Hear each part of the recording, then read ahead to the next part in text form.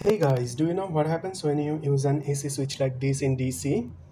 If you turn it on and off really fast, it works great.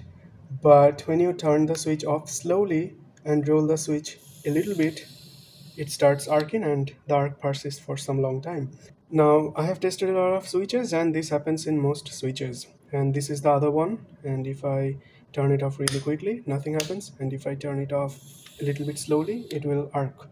Because this is DC, there's no zero crossing, unlike AC. So when the switch is opened slowly from a closed state, there are small arcs. These arcs create a conductive path, which is essentially like a soup of free electrons and ions, allowing the voltage to jump across the air.